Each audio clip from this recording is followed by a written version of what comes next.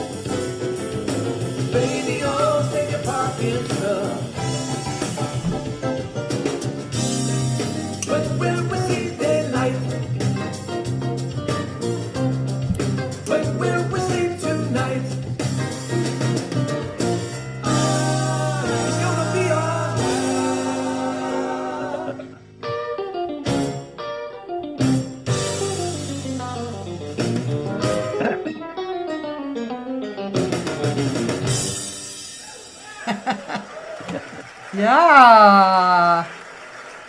Hmm. Love Those it. those That's little cool. those little ahs at the very end could probably use a little tuning. But that's what happens when you play live. You go, okay, that's what you got. That's really true. Ladies and gentlemen, let me just bring this up here for a minute. And this is my guest, Carl Verheyen. Verheyen? Yeah, Verheyen? Verheyen. But I, Verheyen. I answer to anything. That's good. I like that. There's somebody already on YouTube saying it's Urs Wiesendanger. Always been a huge Carl Verheyen fan. Incredible tone and feel, and a unique musical imprint. Oh, wow. Thank you. That's Thanks, cool. Urs. Yeah, really nice Great. to hear that. Yeah, already. Yeah. We're just getting Um, started. He's probably the only guy, though. I don't know. I think a few more will join us. But um, yeah, that song was it was like it was a little country, but I heard a little Steely Dan-ish thing. Yeah, yeah. And there's a little bit in that bridge where I use something I learned from George Benson, Oh, which are octaves with a fifth in them. So if you play E flat and E flat, yeah. octave, octave, you put a B flat in the middle. Oh, And George Benson did that, and it's so cool the way he does it because he doesn't really care if some of the notes that are that middle note are non-diatonic or even out of the key. I mean, so when I was doing that, I'm playing like I get a B natural in there on a C minor chord, which is, wrong, but it yeah. works. It works. It just works as a parallel thing, I guess. So, That's cool. You have another comment already. oh yeah, people are Rick commenting. Rick Colty. Oh See, yeah. he said he's a monster and he's off the leash. What a guy. That's nice of him. So And hi, Mark. Mark cool. Baldrige. Okay, see, so at least three people are commenting so far. Good. So I am off the leash. That's true. Yeah, yeah.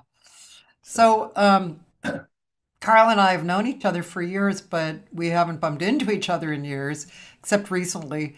And yeah, we went to see Larry Goldings and Larry Coons in Westwood. That was a great such concert. a great show. Yeah. Just Yeah, so creative and amazing, and yeah, yeah, I haven't seen either. I didn't really know Larry Goldings, but I love that guy. I've always followed him kind of. yeah, Yeah, yeah, but I've known Larry Kuntz for years, and I have an interesting story.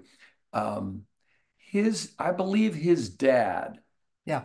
who was Dave Kuntz, Right, great guitar also player. a great guitar player, right? Yeah, So at age 18, I got a gig at the Sawmill restaurant in Pasadena, singing, Jackson Brown, Joni Mitchell, Van Morrison songs 5 nights a week, yeah, and in the bar.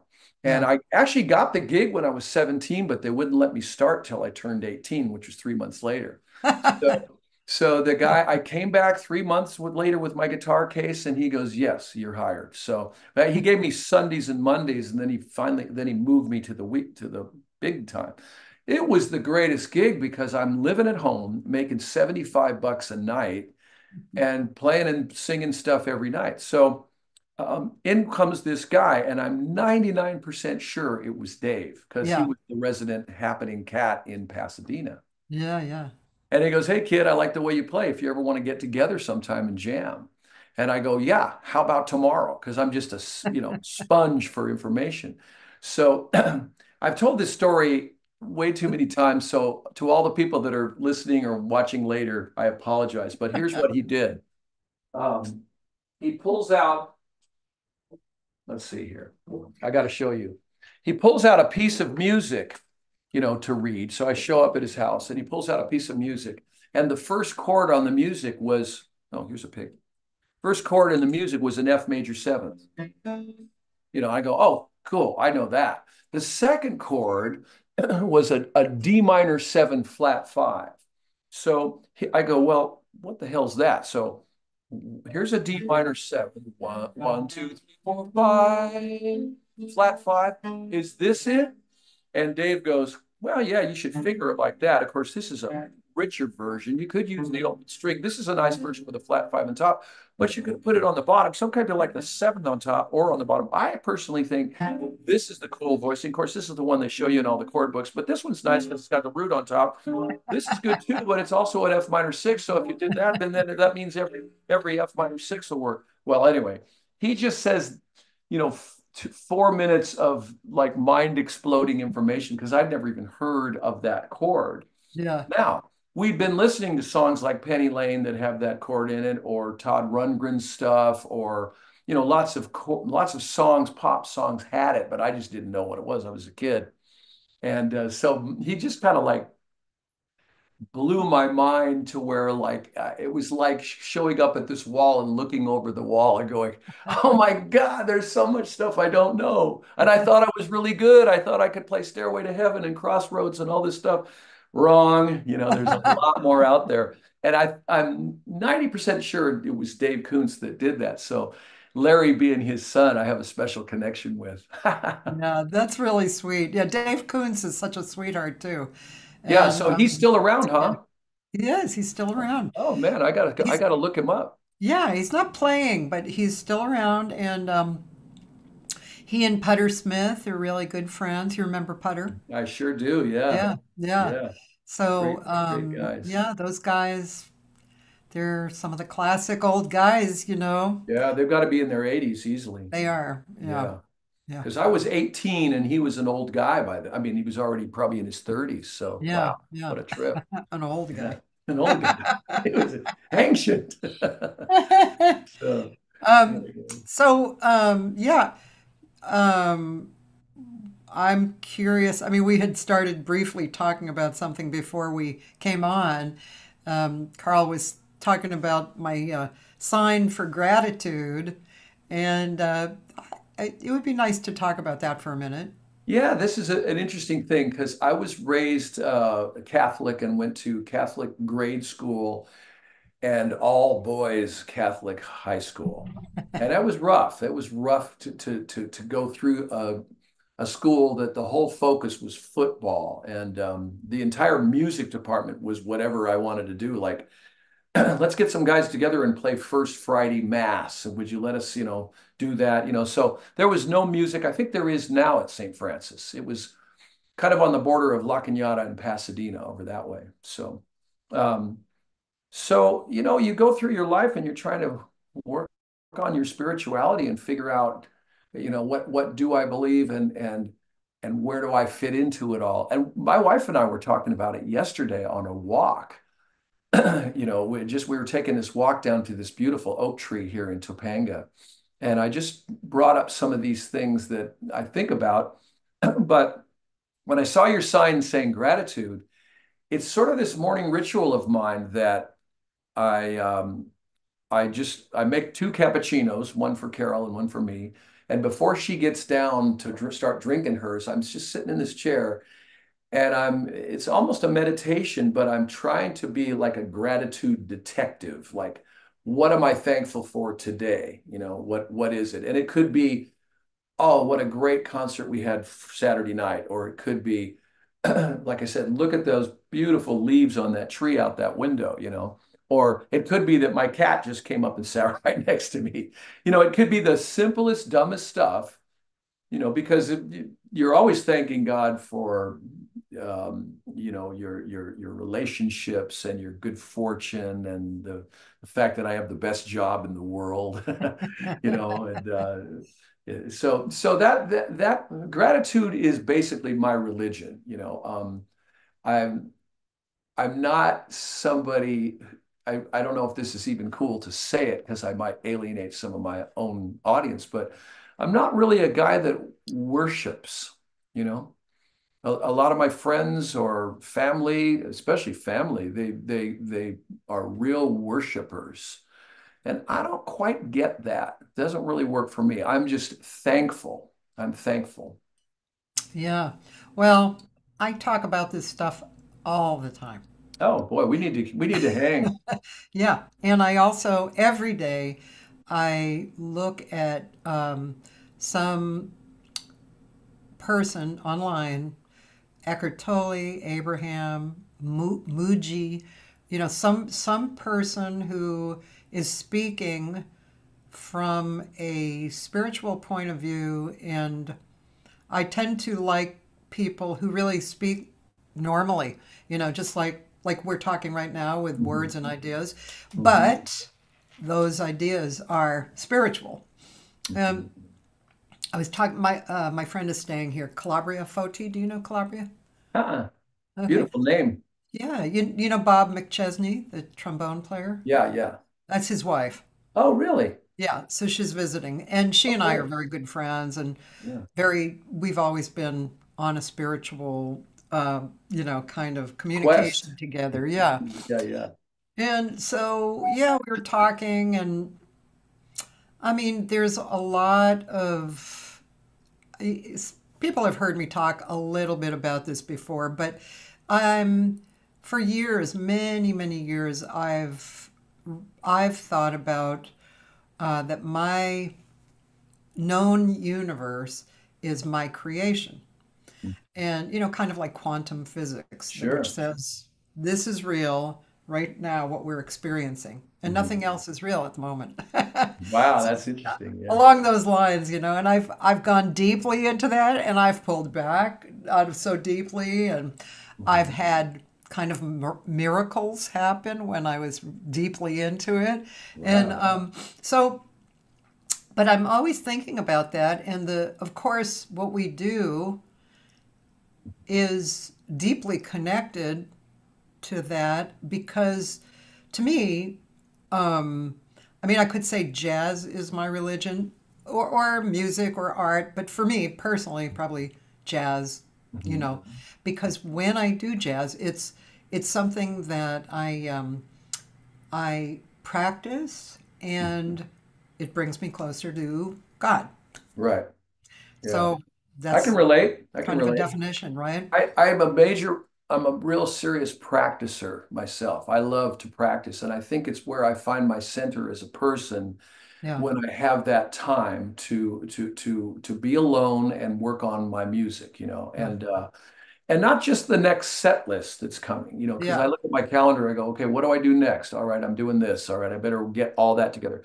More of I want to say cosmic, but it's more of a spiritual way of practicing where I'll play lines in a key for the sheer joy of hearing it in the air. Nothing more. I'm not exploring anything. And if I'm in the key of B major, I'll fly up the guitar neck until I get to that D sharp. And then I'll think of it as this can be the seventh of F minor. And I'll come down in F minor or play a line in F minor. And then I'll end up on a C, the fifth, right? And I'll say, all right, I'm going to think of this as the fourth of G major. And I'll play something in G major off that and just let my mind go where it wants to go. Oftentimes, I find new things that I go, this doesn't sound like all my influences from Eric Clapton to Chet Atkins to Wes Montgomery to Jeff Beck to, all the people I have listened to all my life. And this is me. This sounds like me. And those are the things that I write down and keep a journal of. For the last, I don't know, since the 70s. I've got a stack of Wow. what I call lick books. I got a stack about this tall of just musical ideas. This is great for D seventh. This will be great. Now let's make it D minor. Now let's make it D major. Fill up a whole page of ideas doing that. And then, so in a way, almost like you're thinking like a spiritual way of practicing because we're both improvisers, in one capacity or another. Yeah, So yeah, that's a beautiful thing. yeah, But I've also yeah, found that music as a life's work has brought me the joy of knowing that I'm making people happy. yeah, I got an email yesterday from a guy who goes, I was going through a terrible divorce last summer when your latest record came out, and I listened to it every day on my commute to yeah. Chicago and back to where he lived. And he goes, it just helped me get through it. I go, God, that's Oh, fantastic. yeah, that's great. I've had situations like that too that have Sure. really been. Oh, wow. And so cool to hear at the moment too. Like, Mhm. you know, you're Yeah, on a yeah, gig and you think no one's listening. It's a loud, noisy room, and a mother in the audience comes up and her kid is in the hospital dying of cancer, and she had to get Mhm. away. And so she came Yeah, to eat and it yeah, healed her. that's You great. know, I mean, Yeah. you never know. Yeah, I You think you don't and I know. are along the same lines of that, that it's beyond a job, and Yeah, it's got a spiritual connection big time yeah, for yeah. sure. So, Urs from the first comment, he said, "I'm from Switzerland. I wonder oh, if you could elaborate quickly on your thoughts on the myth of sonic differences with amps using 220V or 110V. Sorry for the nerdy question. that's very nerdy, Urs. I do know that there are certain amps that sound better in Europe. And Uh, I'll tell you what, I own two vintage Vox AC30s because I'm a fan of George Harrison, of course.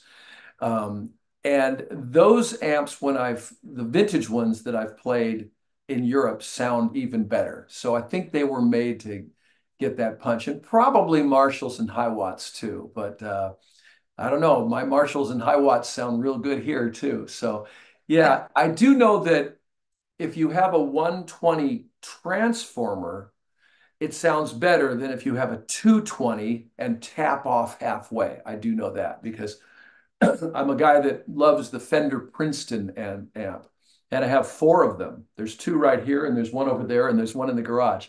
And the one of them had a 220 transformer tapped off. I replaced that with a 120, a 240, or replace it with a 120, and it sounds much better. So that's the only thing I know about that. is tapped off, does that mean that it's kind of uh, baffled in a No, way? what they mean is you've got a transformer's got all these windings of wire. And Yeah, if they go 200 and if they go, say there's 240 of yeah. them, they tap off at 120. But it's probably 5,000 and they tap off at 2,500 or something. I have no idea It's the like a limit. Tap off is yeah, a limit. tap off is like they take that wire and go out without going through the rest. I I think see. that's what it is. But you know what? I'm speaking well out of my comfort zone Your here. nerdy range. Yeah, my nerd brain. Yeah. I do know that there's no flat nines on a major seventh chord unless you're Miles Davis. All right. Did you hear that, Bob Bowman? Bob Bowman is here. Oh, cool. He said Oh, hey, gratitude. Bob. Who? Yeah. Yeah, it's funny. Um, so, okay, so now I know you're from California too. I didn't know that. Born and raised, yeah. Yeah. Yeah. And so is my mom and dad. They're both from Oh, here. My grandmother was Mexican. She came from Juarez. Her name was Julieta Ortiz. wow. So she married Herbert Stock Kolbusch, a German. And Oh, then Verheyen is Dutch, so or Flemish, because I've been through the graveyard in Aachen, Germany, which is right next to Belgium, which is near Luxembourg and all that whole Flemish area. yeah. The graveyard in Aachen, Germany had lots of Verheyens in it, a whole Oh, row of them. oh, wow. And then Verheyen in the Amsterdam phone book is like Smith. There's a bunch of Oh, us yeah, yeah, people. And one time I was playing in this town Antwerp, yeah. Antwerp, Antwerp. Belgium. Yeah. And this guy comes up to me and goes, the next village over from here, everybody's named Verheyen. And he goes, my wife's maiden name is Verheyen. And Oh, wow. then this kid, this 17-year-old comes up to me and goes, I just want you to know, my name is Carl Verheyen and I play the guitar. And I go, Oh. get out, get out. There can only be one of us. And there's a famous Dutch Olympic skater named Carl Verheyen. Oh. So So when you're Googling, you yeah, you come better, across him. Yeah, you yeah, find you him. better say Carl Verheyen, Guitar guitar player. Yeah. player from Pasadena. Right. Yeah.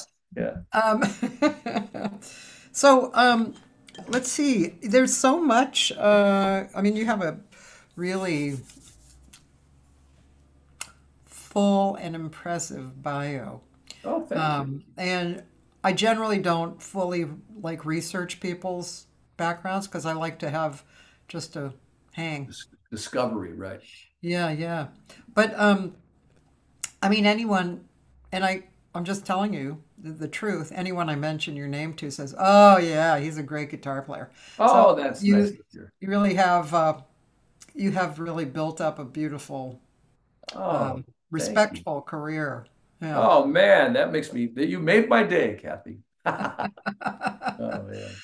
So, So over your career, um, do did you kind of build up slow to like some of the heights that you've had, playing with people and playing all over the world, etc. Um, or did you come up kind of fast, or did it take a little time? I think it What took was the time. Yeah. I mean, I yeah? was in my 20s, I was really a full-on jazz player. Uh-huh. I mean, my teens and into around 2021, I played rock and roll in Pasadena in a band, and we were friends with the Van Halen kids, and we played opposite them in various places. And then I began to learn that there's a lot more to music than just that. So I started studying jazz in a way that I put the blinders on. And all I wanted to do was practice 8 hours a day and learn standards. And I was fortunate to hook up with Ronnie Echte. Remember Ronnie? Sure. And I was in a band with his wife. Uh, So Carol was her name. And we had gigs. I was living down in Newport Beach at the time. Because I met a girl at age 19 or 20, and she lived in Massachusetts. So I picked up, left my gigs here because I was playing these little, restaurant kind of piano bar gigs with a piano player and a drummer and stuff. And I moved to Massachusetts and went to Berklee College of Music for one semester. Then I realized I'm out of here. A year later, I moved back and I settled in Newport Beach because there were some great jazz guys like Paul Krybek, yeah. Yep. Paul, and Sure. Marshall Otwell, Yeah. and an old friend of mine, Peter Siebert, who passed away. Those guys were all down there playing jazz. And so I just jumped into that scene. And it would be like practice all day, play all night. It was really a great period of about 5 years. And Yeah. then I realized I'm kind of the big fish in the small pond. I was getting all the recording sessions down there. There weren't a lot of other like studio guys that could, I was starting to do studio work a little bit. So I moved up to North Hollywood, as you do. And I had a As good you friend. do. Yeah, Sorry. you That's pretty must. Yeah. that's pretty funny actually. As you do, As we you do. move right into North Hollywood. So my good friend Dave Murata, who's still in my band, and Oh, John Ferraro, they were living together, and I moved in around the corner. I started to get a little bit of studio work and entry level stuff. I was doing I was doing Laverne and Shirley and Happy Days and a few jingles, these TV shows, and then occasional record dates and stuff. And one day I was down in Santa Monica area at a weird little studio doing a record for a female vocalist that I don't even remember her name, but there was an English guy as the engineer. And we hit it off. He liked my sounds and I liked the sounds he was getting. So we exchanged numbers. Went home that day, and then that night at about 9:30, I get this call from a guy. He was so British he could barely speak at all. His name was Norman Hall. Norman oh, Hall, but it sounded like Norman Hall. Norman Hall. He told me that Supertramp was auditioning guitar players and they've already heard 18 people. And this English chap that was his, Excuse me, did you know him? never met him. So Just he out of just the blue, I called. get a phone call. But he had talked to his buddy, his mate, as there was, Yes. this British guy that I'd done a session with that day. Said, yeah, what are you doing? Oh, We're looking for guitar players. Oh, I heard a guy today. So I went down there the next morning and this is well before YouTube. This is 1985. yeah. I said, guys, I'm really sorry. I don't know any of your music and I didn't have a chance to learn it because it was a 10 a.m. audition. Uh-huh. And they go, we don't want to play any of our bloody songs. Let's play the blues. So we played the blues, a few tunes. I just jumped in when I knew what key it was. Then they said, can you sing something? And I sang Willie and the Hand Jive. I don't know why that came to me. You know that one? Yeah, that was To a a cool cat named tune. Way Out Willie.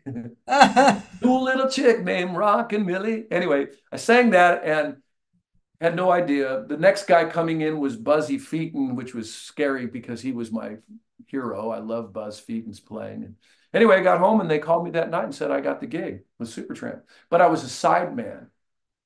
I was hired as a side man with a weekly salary, and it was I'll just fast forward because we did a few tours, Europe and America, North America and everything, and came off that, and I was just playing, doing sessions around LA and stuff. And then I started making my own records in 87, 88. And then I made one in 94 and then one in 96. And but they made me a full-on member in Oh, 1996. really? Was yeah, they made me a Yeah. band member, Oh. which much better So profit how long sharing. had you been playing before they did that? I've been in it. I'd been in it for about 10 years, and then it was really cool thing. They were kind of waiting for their A&M Records contract to expire because Okay. A&M was all about Janet Jackson at that period, and they didn't care about old Supertramp, right? Even though Supertramp had sold 20 million copies of Breakfast in America and had the Yeah. biggest ever live record, double live record ever called Paris, Live in Paris. Wow. So they were a big deal, but this kind of moving it. So they waited till that contract expired and then signed with EMI. And that's when I became a member. So, but all that time, you just have to have your own music. Because I look at it like this, you can have these various careers, going on. For me, Supertramp was a wonderful career, especially when I became a member, but it's still working towards the musical vision of the leader of the band and the main songwriter guy. And although I totally respected Rick Davies, I love his soulfulness and they have kind of this almost like English dance hall tradition that's combined with, Horace Silver and Ray Charles. It's just really an interesting thing. And a little bit of prog mixed in, so but that's one career. And then being a studio musician all this time was another career where you're basically the well-listened craftsman.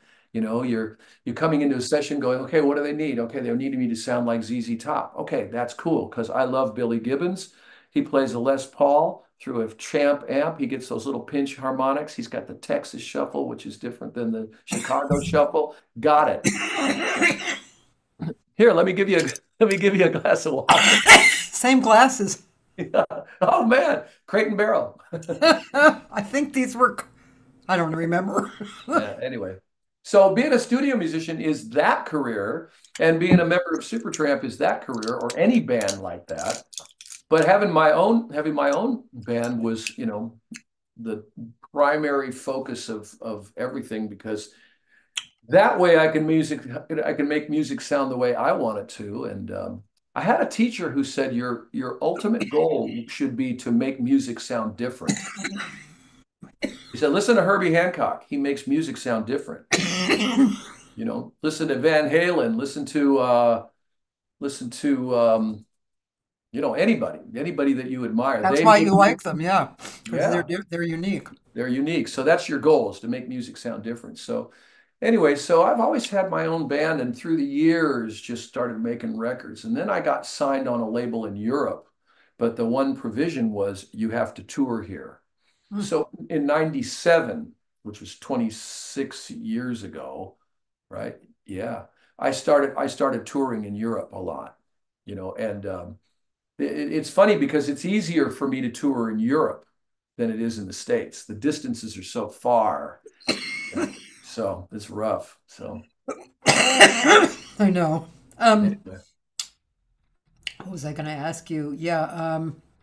So the music, your music, let's say your music, your thing, is it in a category? That's a good Music genre? question. It's kind of the first album and a half were sort of fusiony, jazz fusiony type stuff. And Yeah. then I introduced more vocals into it, and then a little bit more of a bluesy vibe into it. So, it's always going to be based around, I mean, improvising is a number one element in there. Um, Also, there's a certain accessibility factor. I don't want my concerts to be all Spotty Herberts, dudes, you know, and there's people that my wife will come and listen to, but she's not ready. She really doesn't need a second set of it. You know what I mean? Yeah. She'll dig the whole first set. Like for instance, when we went and saw Yeah. Larry Koontz and Larry Goldings, she loved every minute of that. That was amazing. It was gorgeous, and it was it was Oh, it it was was very entertaining. it was inspiring and entertaining, and you went away there seeing like you'd really seen something artistic. So, but there are guys that are shredders that she just doesn't want to hear a second set of. And I won't mention any names because they're friends. But so I also find that with my own music, I also find that I'm not a very good singer, but I just love to sing. I just love it. And it's just fulfilling for me, satisfying. And so I like vocal songs. I like songs with vocals more than instrumentals. For Well, my own. it mixes it up. I mean, Yeah, talk about accessibility, yeah, even exactly. just a little bit of vocals. Like I went to Yeah, see Todd Hunter yesterday at the Urban Press, and he's a beautiful piano player, and I mean he can carry a tune, but I wouldn't call him a singer. But what he did, he has hooked it up, his vocal. He's hooked it up to kind of a one of those electronic oh kind yeah, of things. And so now he can sing and yeah, sound kind of cool. yeah, And yeah, it's separate from his piano playing, really. I mean, yeah, he'll be kind of soloing with his singing, and then he'll solo with his piano playing. So, but I think it just adds another yeah. I mean, one of my interesting. heroes is Joe Zawinul, right? And yeah, towards the end of his, post Weather Report stuff, he put Yeah, out an album called World Tour. And if you can ever find the double album of it, because I think in the States they released it just a single album, he's got that vocoder thing hooked up to where he can yeah, go almost like African words yes, that are, but yes. he's playing them so they're outrageous melodies. And it Yeah, just that's a turns cool me sound. on. It Yeah, turns me it's on. Yeah. me too. Yeah. By the way, Rick Quilty, however you pronounce his name, sorry, Rick. I'm not sure what he means by this, but he said Carl is in the stealing gas category. Oh, I have a tune called Stealing Gasoline. And it's a true story that goes, like, I'm sorry, I can't actually hear you oh, you playing. can't hear that. Yeah. There's a thing where you can turn on music, but I won't bore you with it. Original sounds for musicians on. There we go. That makes it better. Anyway, it's a true story about how I used to have a Volkswagen bus when I was a kid. Yeah, And I was a huge fan of this guy named Jesse Colin Young. yeah, He was in the Youngbloods. I sure. was It's such just a coming along. fan that at Yeah. 17 years old, I wrote him a letter and said, I know all your songs. I know all the Youngblood songs. I would love to join your band. I mean, still in high school. I would love to be the guitar player in your band. Please, please, please, whatever. He wrote me back a postcard, and I have it. As a Oh, um, Check this out. how Here it is. cute, man. That's Jesse Cullen Young, my hero. And there's his writing. He writes me back and says, I choose to do all the guitar playing myself, and I just hired a sax player and whatever. But just recently, he did a thing at the Grammy Museum, and I went to that. And then the next day, he did a radio interview, and I got invited as a VIP by somebody, and I met him, and I showed him the postcard. He's like 80 now, Oh, but stealing oh, wow. gasoline. I used to take my Volkswagen bus after school at Pasadena City College at 3 in the afternoon, and say, you know what, I'm going to drive to San Francisco now. And just because he's playing at the boarding house, or maybe it was somebody like the Grateful Dead or some of those bands up there. So I would just head out like, Mom, I'm not coming home. I'm going to go to San Francisco. And I might run out of gas in one of those little towns, have the 101, right? And they'd be closed. So one time I had to like pull off on this little town called San Ardo, and there was a tow truck with a gas can on the back, and I just, filled myself up and kept rolling. I stole gasoline, so I don't recommend it. How cute, man. True story, yeah. So, That's really cute. So, so nowadays, what are your days like? What are that's you a doing with yourself? that's a great question. Well, I'm just a week from Wednesday. I head out. No, 2 weeks from Wednesday. I head out to Europe for a 5 week tour Oh, with my band, and it's the right. same band in that video. So it's Troy Dexter on piano, keyboards, and guitar, and we got him singing a little bit. I also hire his wife Holly Dexter as a background vocalist, and I'm throwing her a little bit more meat every tour. Like, why don't you just sing the whole first verse and then I'll sing the chorus and the second verse, or something like that. And then Dave Murata's playing bass back in it. He was in it for years and years, and he was out of it for about 5 or 6 years, where Cliff Hugo played bass. Remember Cliff him? Hugo, yeah. Love Cliffy, yeah. We're still in touch. He lives up near my sister in Sonoma. And then this drummer I've been using for quite a while now is John Mater. Who is it? John Mater. He's a wonderful drummer, because he's playing drums and shaking things and playing a conga and timbali, and he's all over the place percussion wise. And for 2 years, he's been taking vocal lessons. So Oh, he and Holly are my real principal background vocalists, which is great. It opens up a lot more of my catalog because I think I have 17 albums out, which is ridiculous. nice. So there's Congratulations. been, when I was a trio, there was only a handful of this stuff on each record that would work, right? So now that I have keyboards and vocals, we can do much more. And that's fun. That's just a fun. So 5 weeks, where are you going? Well, it's easier to list where we're not going. We're going to go to Germany, Austria, Switzerland, Norway, Sweden, Denmark, Belgium, Luxembourg, Italy, Wow.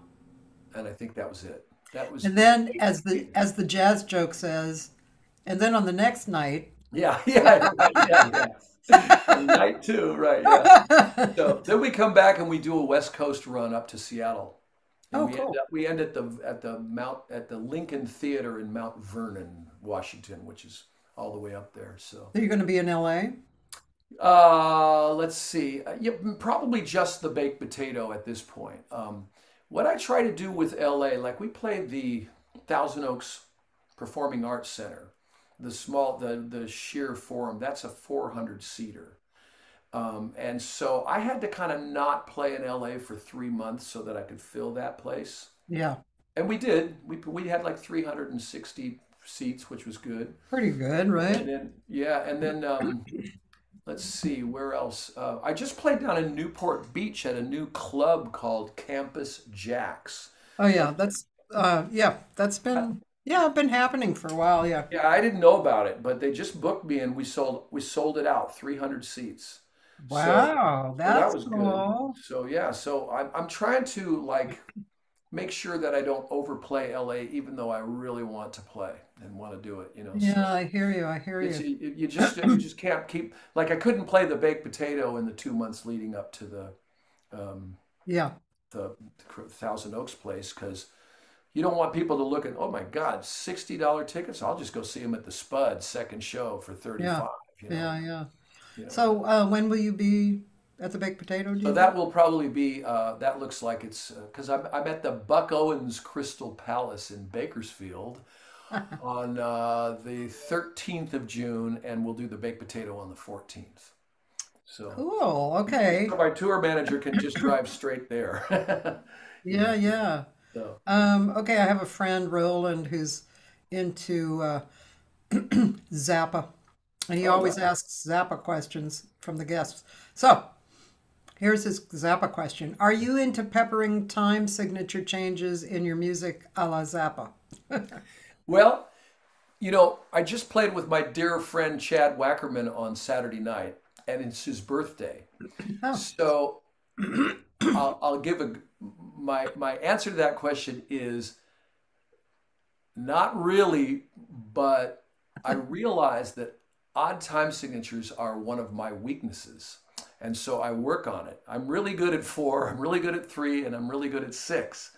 So one thing I did, and tell me if this is not coming through or not, but one thing I did recently is I taught myself how to play 7 Days by Sting, which is Monday, I can't wait till Tuesday, till I make up my mind. Wednesday would be fine, Thursday's on my mind, Friday give me time, Saturday can wait, but Sunday be too late.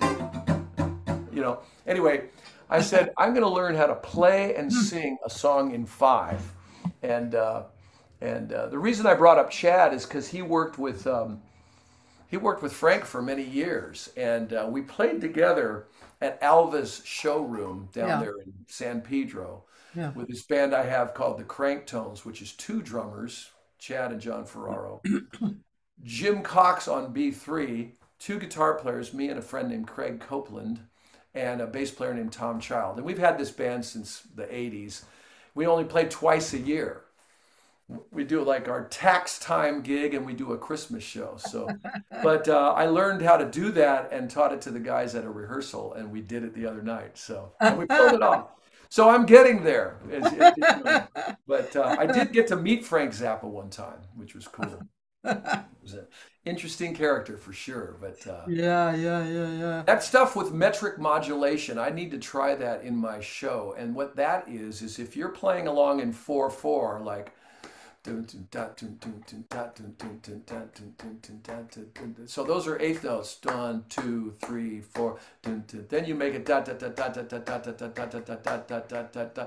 The triplets become the eighth notes in the next song, and so the whole thing changes tempos because of what they call metric modulation, or you could da da da da you could da da da da da da da da da da da da da da da da da. That's your note. Oh, yeah, that's cool. It That is. gives It's a really. really, yeah, Frank did entire shows like that where yeah. each tune would have some of them were probably really hard, like 5 against 4 to get into the new tempo, which is going to slow it down, or speed it up or something.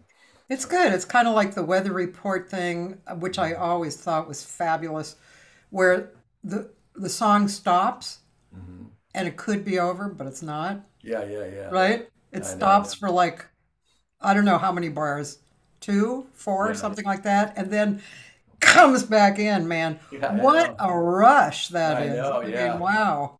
I took Alfonso Johnson and Chad Wackerman on the road 2 tours ago. Um, Oh. just wanted to do something different, and I thought, let's just do this, and it was just really cool. We did about a month together, Mhm. and Alfonso has a lot of great weather report stories. So Yeah, yeah. so love that guy.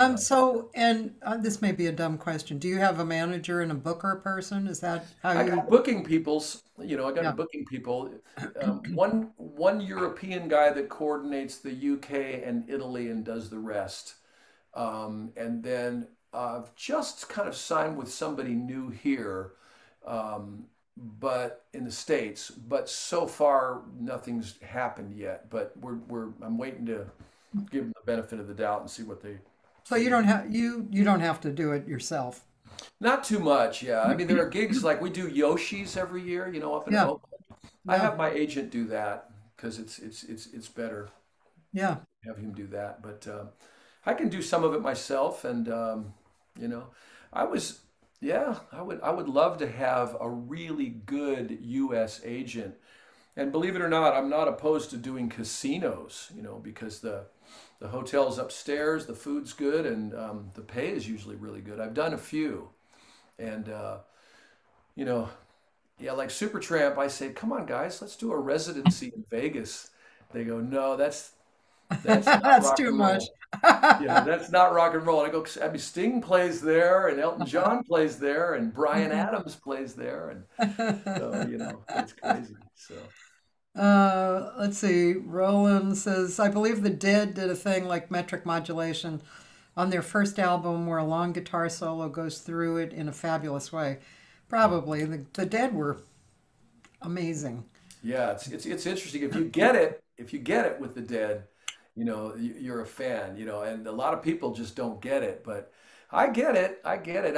I believe they had a real high period around 73 to 76. So, Yeah, that period, they were really good. They weren't real druggies and stuff, but I that heard was a the time I I was heard a really listening. good interview the other day. There was Jerry Garcia and Bob Weir, right? And Yeah. somebody said to them, has success spoiled you? And Jerry Garcia says, "Oh, definitely. Has success changed you in any way?" He goes, "Definitely." And he goes, "How about you, Bob?" And he goes, "Well, when you're having pistachios and there's those ones that don't open." He goes, "Yeah, I just throw those out now." That's really cool. I was definitely a Deadhead in college. Oh Oh yeah. yeah, and Did you those go? were the years actually. Did you go see him? Oh yeah. Yeah, me too. Oh yeah, I had spiritual experiences. Yeah, yeah. I saw him 2 or 3 times back in those days, and it was pretty wild, pretty amazing. Amazing. So Absolutely amazing. yeah. Yeah. So Yeah, that's in my DNA now. I mean, yeah. I, you have these moments, right? Hmm. I mean, everything's present time, right? Right. There you go. So, yeah, so, like this conversation, you're adding into my DNA. And Nice. then And I'm yours going to and yours continue into on. mine. Yeah. So the dead definitely are in my DNA. Yeah, yeah. Yeah, I'm sure me too. Yeah. I mean, uh, they say this really interesting thing about us guitar players. Notice this thing about Jerry Garcia. He has the same sound on acoustic and electric. Oh, It's his same sound that he produces. It's pretty amazing. hmm. The guy was pretty special, and his Yeah, pedal steel playing and banjo and everything else he could do. So it's incredible. yeah, Great, great, great, great stuff. yeah, And they're ampli amplifiers, right, from yeah, floor yeah. to ceiling, Oh, that the wall of with sound thing. yeah, with just like a beautiful sound like we're Yeah, using right crystal now. crystal Yeah, clear. I know it yeah. was amazing. Yeah, yeah, That's a whole amazing thing that they yeah. did. Well, getting back to when you asked me what I do with my day, I definitely practice every day. I look at the next set list coming and I try to be as fluent as I can with that. But I also work on new stuff, new ideas, or even take a song that I already do and say, I was playing an F sharp minor the other night and I just kind of ran out of ideas. I need to come up with some new stuff, new ideas that can be weaved into what I do. Yeah. But lately, I've been doing vocal practice, and I've been taking these vocal lessons from a guy who gave me the bunch of exercises. And so I do those, and that takes only about 10 or 12 minutes. And then I have a file on my studio computer of just lyrics of songs that I'll probably never perform live, but they stretch my voice and they work that range where I could use help. And I just do a handful of those tunes and just sing them and try to place those vowels where they need. I mean, you're a vocal teacher, so you know what I'm talking about.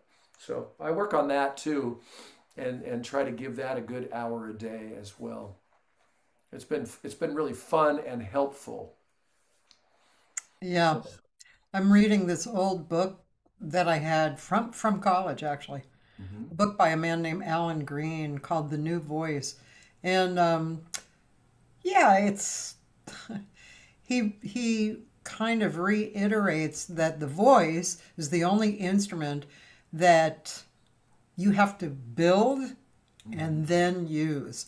Yeah, You don't like guitar, it's built. I mean, yeah, you're yeah, you're changing the sound, but you're using yeah, it. But yeah. the voice you actually have to build. The voice is a You do. very challenging instrument. It's really And it's not the challenging. same every day. That's one weird thing about your Yeah. personal health. Some days you wake up and go, "Oh my God, I'm crystal clear today. Yep. I Yep. got this." I told my teacher, I said, here's what I want to be able to do.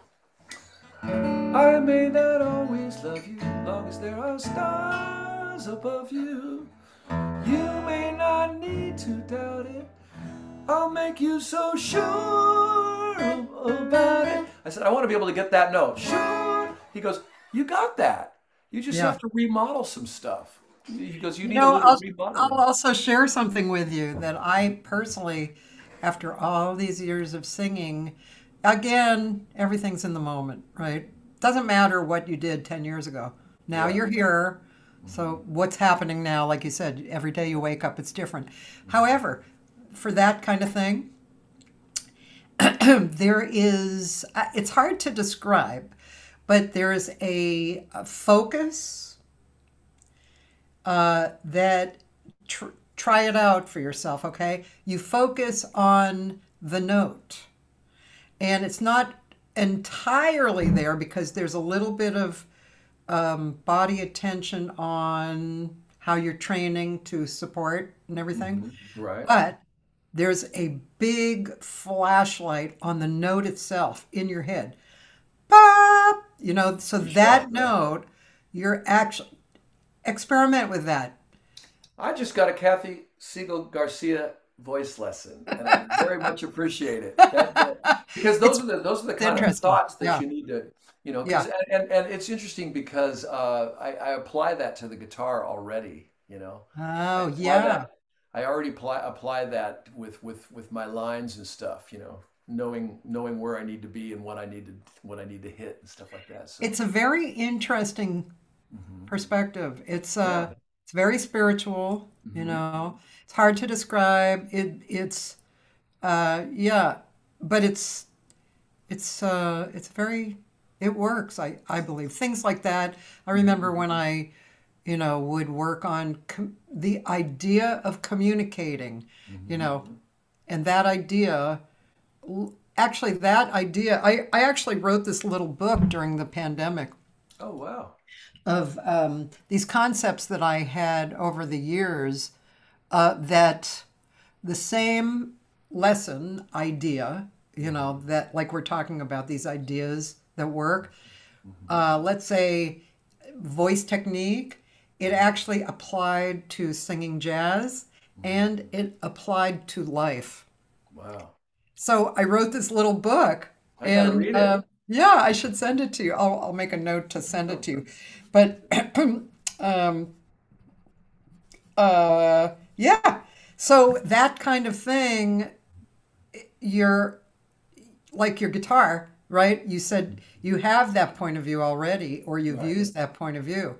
Yeah. So for singing, it Yeah. actually And there's carry there's over. this is also important, the confidence level, you know. Yeah, And I yeah, think if you could shine that light on the note you want to sing and try to focus on it, you'll build the confidence that you can do it. yeah, So, yeah. Practice, right? yeah. Whatever you practice gets stronger. Yeah, exactly. Oh, So there it is.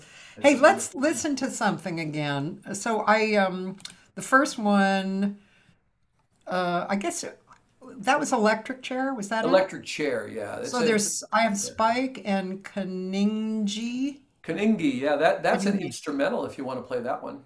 Sure. Okay, I'm going to view all files. Kaninji, where am I? You, Here you, we you are. know who João Gilberto is, right? Absolutely. I've been a huge fan, so I've got one of his records, and he sings, it's in Portuguese, and Yeah. you know how he kind of has an Elmer Fudd kind of a voice, you know. Yeah, yeah. At one point, he's singing along on this record that I've been listening to since the '70s, and he goes, Kaningi. And I Oh, just, that's a great word, Kaningi. And we adapted it, my wife and my friends and I, it means my Kaningis. My Kaningis are a little cold, you know. And so I called this song Kaningi, but I found out it's an African language oh. too. But I'm That's sure in Portuguese it's something else, you know. well, the Brazilian language is actually a mixture of Hmm. a whole bunch of languages. Yeah. Yeah. So that's not surprising that there's an African word in there. Yeah.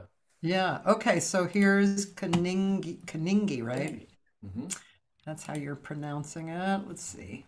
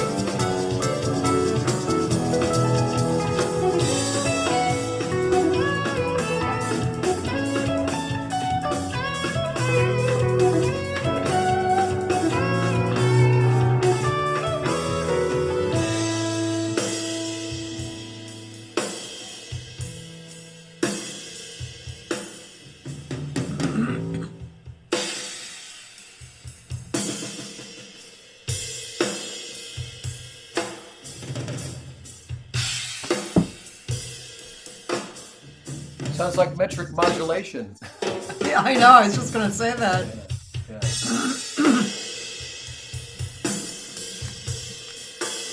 thought there was a drum solo in this one.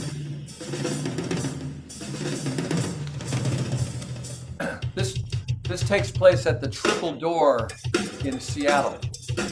Ah, And we play there every year and sell it out. It's a nice big room. huh.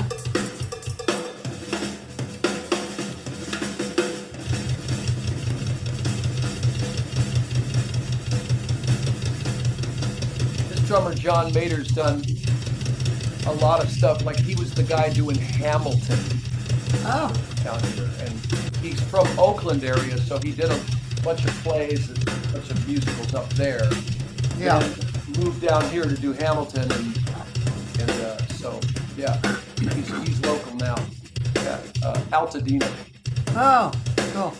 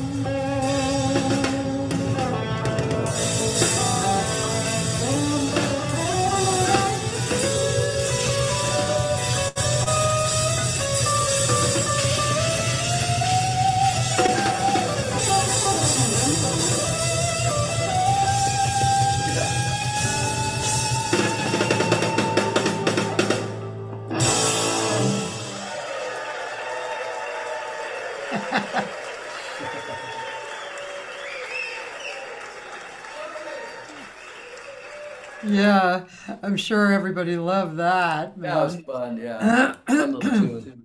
Yeah. Got to throw the drummer some meat every once in a while. That's a Frank Zappa term, by the way. When you give a guy in your band a solo, it's throwing him some meat. Oh. It's like he's a tiger in a cage, you know. Okay, let's see. Is that an Epiphone SG that you're playing on that song? No, it's a 1966 Gibson SG. There you Yeah, go, Roland. yeah, love that old thing. Okay, and here's some Taylor Hatch questions. He's a guitarist studying at UNT. Let's see.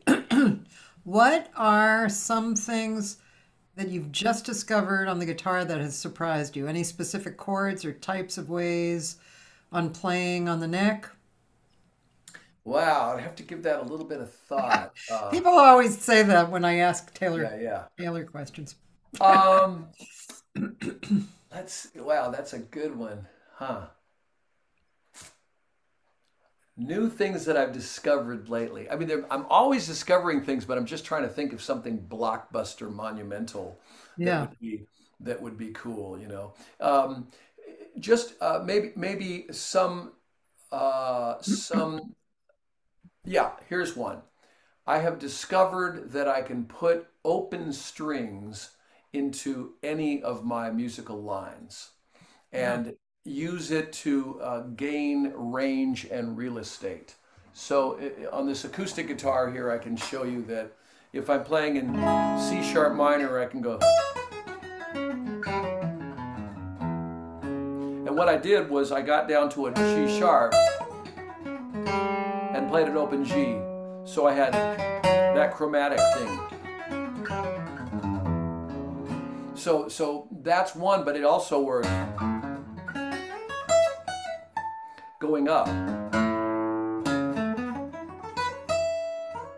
So I use an open string to jump positions, and that's So I've always done it. I mean, I've been doing that for many, many years, but I've discovered that there's really no keys where it doesn't work. You know, it works in every key. You know, I used to think, okay, I can use the G string in the following keys, the B string in the following keys, the E strings. Now I've got it figured out everywhere, major, minor, and dominant. So that's kind of a recent discovery. I just opened that door and went, wow, look at all this. And Yeah. it's cool. And Um, that's part of that kind of practicing we were talking about earlier, where you just yeah. you try new things and you go, oh, look at yeah, what the D natural would work perfectly in the key of A flat 7 because it's the flat 5, and so you can get a real gnarly, open D flat, open D, and then go to a D flat. Anyway, Yeah. technical stuff. Yeah. um, he has several questions, but one question is if there's anything you could say about the music industry now and how it could be better, what do you think could change or be emphasized more? Well, I believe that there's this new bill before Congress that could really help us out, and that is that the streaming companies give us 1 cent for a stream instead of 0.000016. If we got a cent per stream, you could almost have a living wage if you're out there working and doing it. So, not quite, but at least you'd be able to make another Yeah. record from the sales of the last record. I don't even know how they can, I you know, um, explain why Mhm. they give us 0.0001. Yeah. I don't Yeah. even know how they can explain that Well, possibly. it's really interesting. One of the guys that used to be a manager of Supertramp, he works for Spotify now. And I had a chat with him about 10 years ago saying, he goes, let's look at you. Wow, you had 87,500 streams of this one song this month. And I go, great. So what's that going to amount to? Well, at the end of the year, it didn't even come to 20 bucks for the end of the year. The quarterly was about Mhm. $4.13. And I go, that will never pay for me making another record unless I can sell some physical product at CDs and vinyl at shows. But we did a show not too long ago where I sold about 6 CDs and $600 worth of t-shirts. So I'm going, okay, they'll buy my, clothing, but not my music. What's that all about? It's because they go home and stream it. So Yeah, yeah, yeah. yeah. Wow, So that's there's really good and wild. bad. I mean, there's people in South Africa that are now fans of mine that never would have been, right? Yeah, right, right. And I was playing. I'm going to go play. Albert Lee, the Yeah. guitar player. So Albert and I are going to play the Ullapool Guitar Festival together in Scotland, and this will be my fourth time doing that. And it's just remote, way up there, and it's fantastic. There's all these amazing guitar players that come together from Dresden, Germany, and Italy, and California, right? And this lady comes to me and goes, "I'm a huge fan of yours, and I live in the Outer Hebrides." Now I've heard that, but I don't know where that is. Well, it's if you're in Western Scotland and you just go out, to the west, way out there, it's like desolate, barren. And we go, you guys have CD players, you guys have vinyl, you guys have electricity. So anyway, she goes, yeah, I'm a huge fan. And she gave me a gift, which was a wallet made of Shetland pony fur, as you do. So That's wild. Does your anyway, wife come on your trips? she's gonna come on the next one. Yeah, she's comes on a few. She used to be an art historian. Well, an art. She used to work at the Huntington, right, as an Oh, art preparator and conservator. Then she was at the Getty for a while. Then she was at the Brand Library, the Music and Art Library. Then she's retired. So now she can come more. She's been retired for a couple of years. So she'll come out with for a while. This time she goes, "Are you staying in any spa hotels?"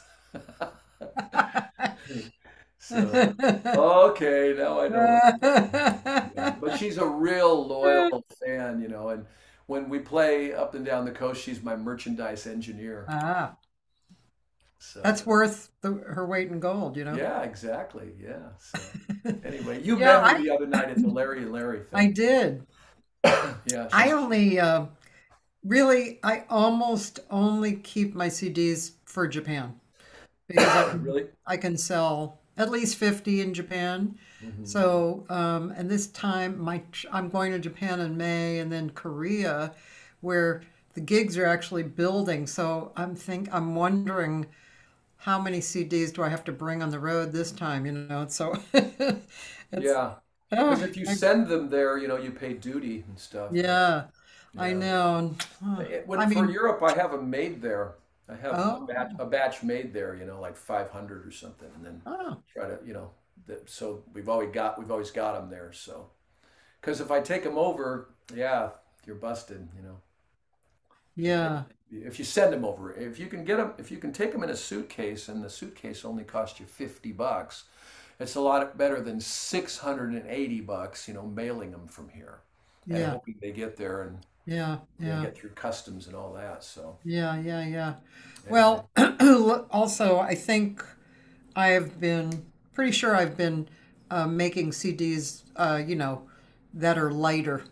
Mhm. Oh You yeah, know, you want to use they're the more, digipack. Yeah, yeah, yeah, exactly. yeah, the digipack. So, So yeah, yeah. Those ones in the plastic thing. They weigh a lot. They weigh a lot. So and they're old, man. do you do vinyl, Kathy? I have not done vinyl. I don't know. I don't feel confident that my audience will buy vinyl. Maybe I did a record. Well, we're finishing up a record right now. We're just waiting on one solo from Hubert Laws, actually. Oh, great. So we're just waiting on that one solo, and then it'll be done with John Leftwich. He and I, Oh, it's a fantastic. project. It's really nice. Not a no net. Mhm. I love, Very I, interesting. I love John's playing. Yeah, he's great. He's And the great. only time I've ever met Hubert is at Pat Kelly's party that John Leftwich was there, and Yeah.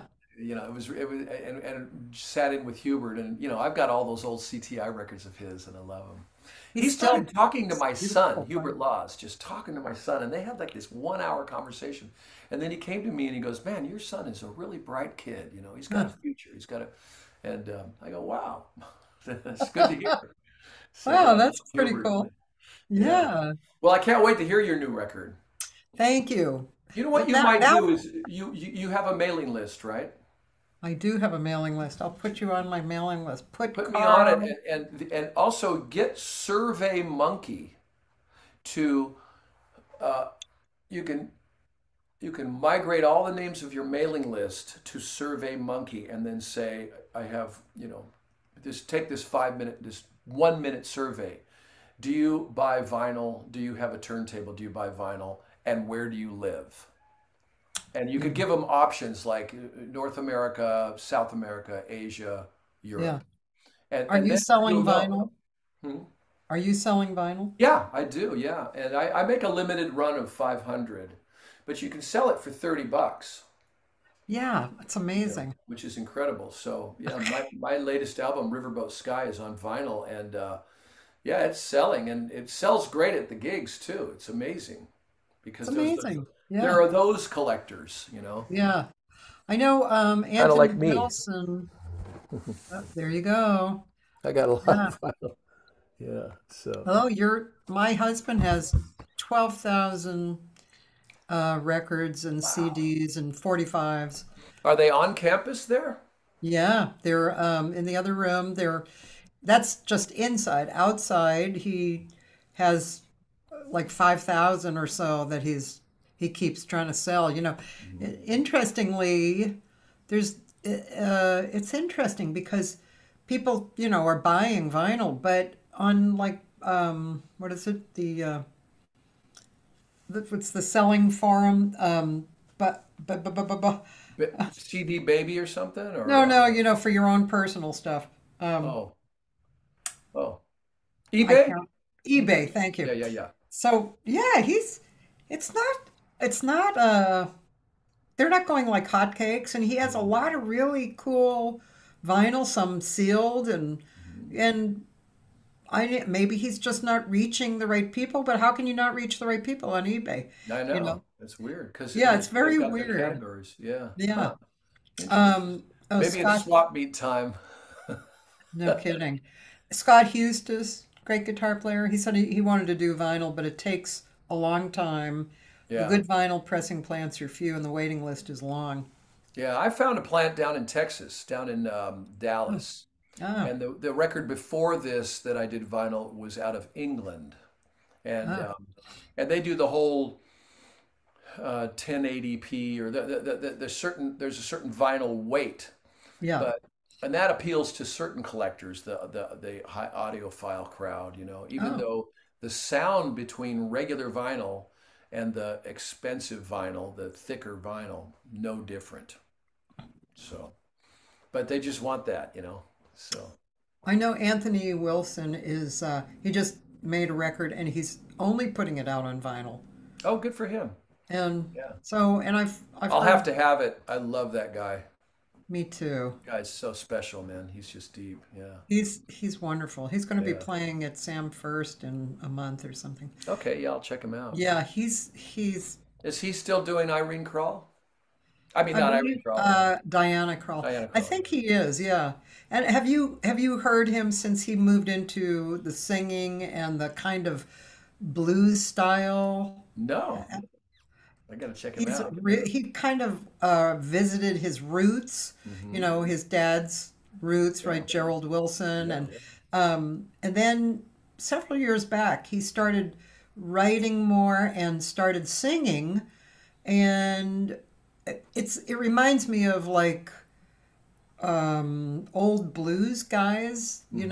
and he's a really, really good writer, very thoughtful. The Hmm. songs are cool, and then his playing is, Yeah, I've got a couple of his CDs for sure. I love the guy. he's great. Yeah. I heard this weekend, and I've heard him before, but once again, I was impressed, was, gosh, what was his name? Sorry, my That guy. brain suddenly, he was playing at Kulak's Woodshed with a sax player named Jeff Pfeiffer, Andy Waddell. Oh, I don't know him. Good player. You should listen to him. You would really like him. He's Great. really good. Yeah. Wow. And he's that kind of guitar player. He can use space and, tasteful Nice. things and then go into crazy Crazy. guitar Yeah, licks. yeah. I mean, he's super good. Andy Waddell. Great. Yeah. Oh, Wow. nice. I'll check him out. That's cool. Yeah, yeah. Yeah. All right. Yeah. There's so many great players. It's such a pleasure to just discover new people like that, and then learn from them and like you said, just put it in your DNA. So yeah. My recent discovery. I just finished a book called, it was the life story of Leon Russell, and I'm a huge fan, Oh, right? And the book is called Master of Space and Time, and it's his whole life, right? wow. So these Huh. early days with the Wrecking Crew and all that morph into he's got his own studio on Sky Hill Drive. And the Tulsa, Oklahoma crowd that kind of gathers there and moves out and moves in with him and everything eventually include people like Delaney and Bonnie, right? And the book will say, this particular song by Delaney and Bonnie has some of the most amazing Leon playing. So I've been buying some of their records. I mean buying the CDs. I just want to own it. It's so strong. Huh. And one of these records is called "Accept No Substitute" by Delaney and Bonnie, and it is some of the greatest R&B stuff. And Delaney was an amazing vocalist. I mean, just incredible. And Bonnie's kind of got a scratchy voice, but she's great. Huh. She sings "Do Right Woman" and stuff on that record. Yeah, But yeah, yeah. you see, for me, like in those early '70s when that morphed into Derek and the Dominoes. Clapton kind of stole their whole band, and Clapton was playing with Delaney and Bonnie, and Huh. he steals their band, and then George Harrison starts playing with them on their European tour Huh. and so you see these kind of, then Leon's got the Shelter People, those kind of records, and some of his first records with A Song for You. It's all those guys, and so I've been really Huh. fascinated by the through line between Delaney and Bonnie and Leon Russell and Eric Clapton and Derek and the Yeah. Dominoes, and Clapton's first record is all that stuff. And you can see he's just trying to sing like Delaney. Huh. He's really trying to get that almost southern. It, it's interesting because a lot of it's gospel music, but they don't say it's gospel. They call it Pentecostal. So it's not coming from a black thing as much as this maybe a white thing. I don't know. The Okies, Oklahoma people and Texas people. It's really cool, man. I've been really digging it. So Interesting. Wow. yeah. Yeah, I haven't listened to them for all of I those know. guys Well, for I a didn't long, really long buy their time. records back in the day. I knew of them, but I didn't check them out so much. So Yeah. I can see my computer's about to battery die. So Uh-oh. I should probably get rolling here. We've got these contractors and workers in the backyard putting in new drainage, and I need to go out and make sure the drains are going in the right places every once in a while. So anyway, Okay, Carl, thanks okay. for being on. Loving it, man. So, and I do want to hang with you. I'm going to call Oh, you and say, let's get together for coffee or something, let's or do tea. it. Yeah, Let's do it. Either one. yeah, yeah. So, and I want Okay. to, yeah. When are you going to play again around town? Well, let's see. I just played with the Nonette actually last week, and that was really good.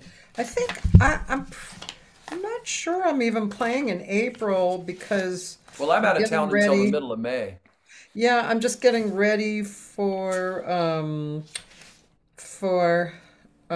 I'm getting ready for Japan Oh and boy, and Korea, and I'm finishing up records too. I'm actually finishing up my 18th CD, fantastic! Wow. kind of like you. Yeah, you and And me are in the same boat. yeah, Wow. so I'm doing that, and I've been um, I've been helping my ex brother-in-law with health stuff. Oh, So okay. yeah, so that's what Yeah, I'm doing right yeah, now, and yeah, just yeah. working Well, on so if I look for correcting. you, if I get on your mailing list and see where you are, like say in August, September, you'll be back, right?